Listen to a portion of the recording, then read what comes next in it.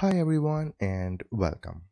If you want to log OPC-UA data in the CSV file, then we have created one application for you, and it's a Windows-based application, so you can install that application in any Windows system.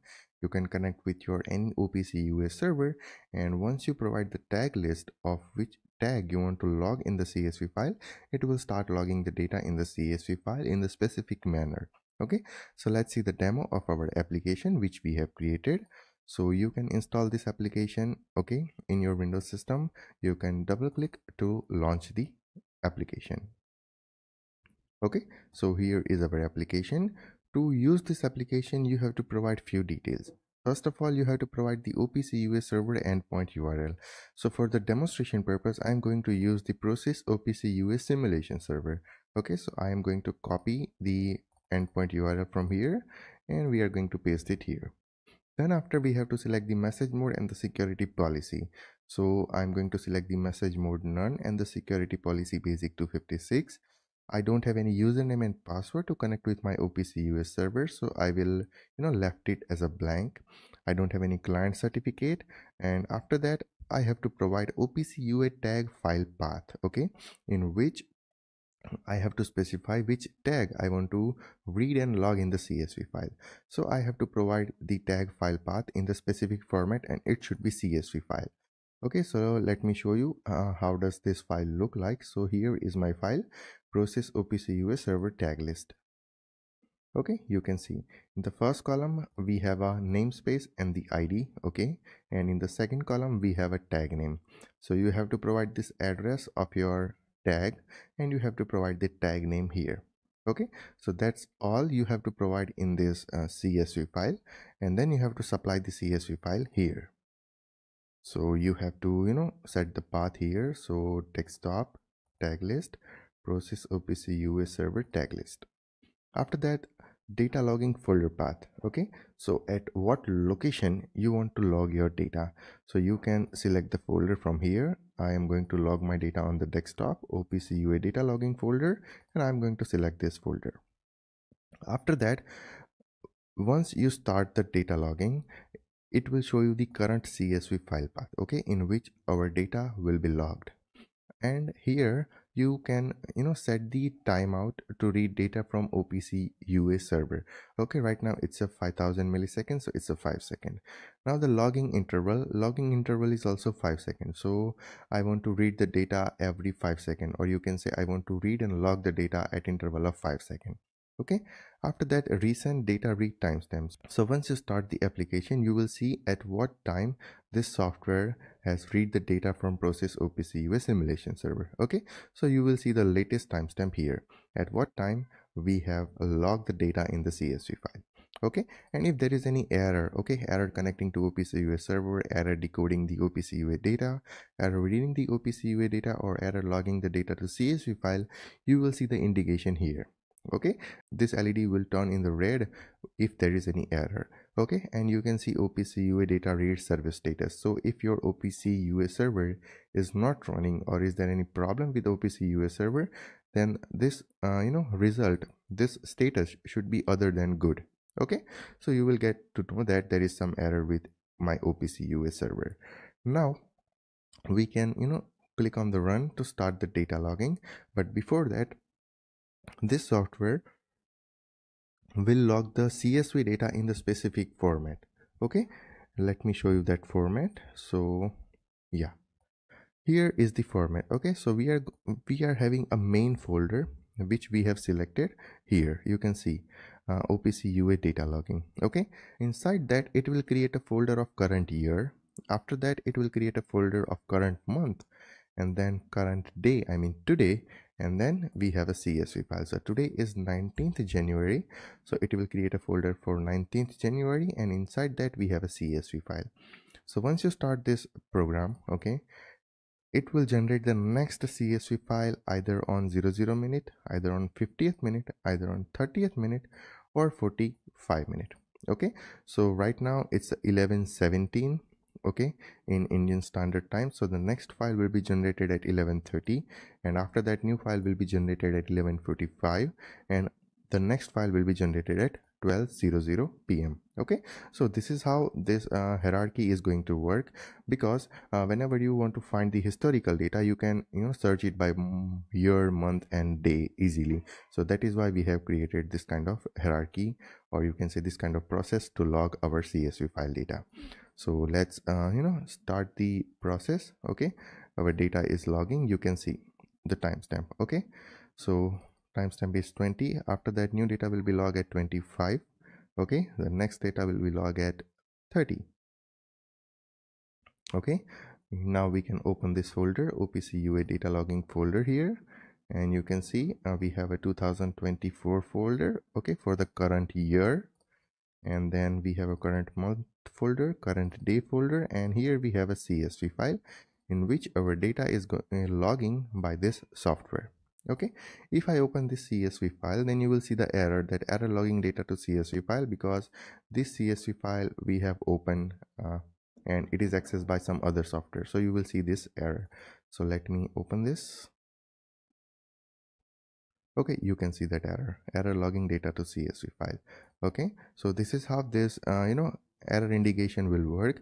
Once it will log the next data and the CSV file is accessible, then this red LED will be turned off. Now we want to see the data, then we can copy paste this file, paste it here, and we can open this file. Okay, here you can see the data, timestamp, tag name, tag value, and the status. Okay, so we will select any one tag. So let me select the counter tag. Okay, and you can see, yeah, let me add the seconds here, custom hour, minute, and here seconds. Okay, so you can see apart from the first log, you will see each log will be generated exactly after 5 seconds. Okay, so 20, 25, 30, 35, 40. Okay, so this is how this software is going to work. Okay, so it will continuously log the data until you click on the stop button. Okay, until you click on this stop button, or here you can press this stop button. Okay, so this is how this software is going to work, and it will generate a new file after 10 minutes, because you can see right now it's 11:20, so the next file should be generated at 11:30, as I have explained you here.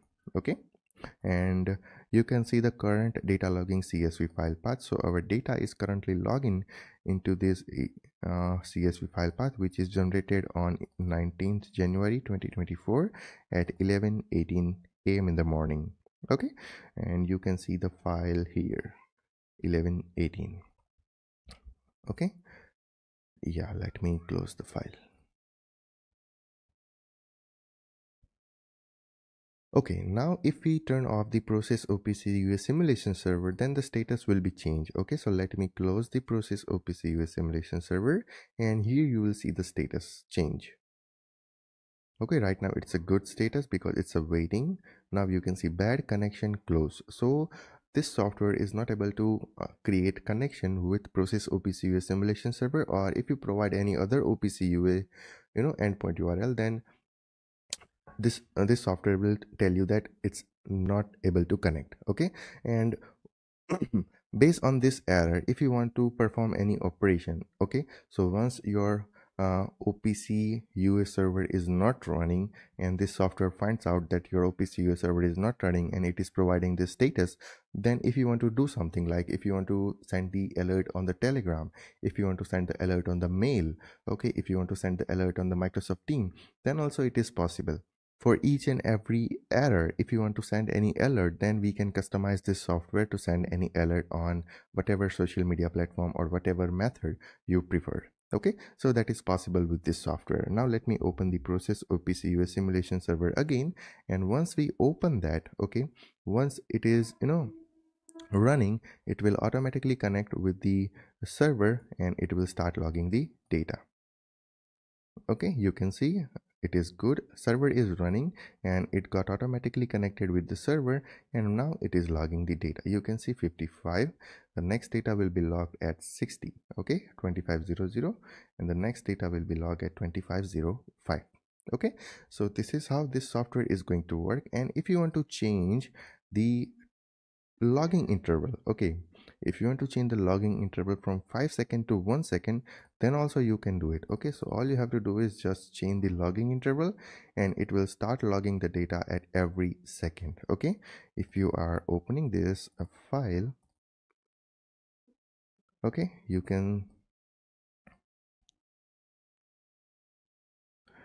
see the size is increasing rapidly. Okay, 31 KB, 32 KB, because it is logging the data at every second. So let me stop this one and let me open the file and I'll show you that data is logged at every second.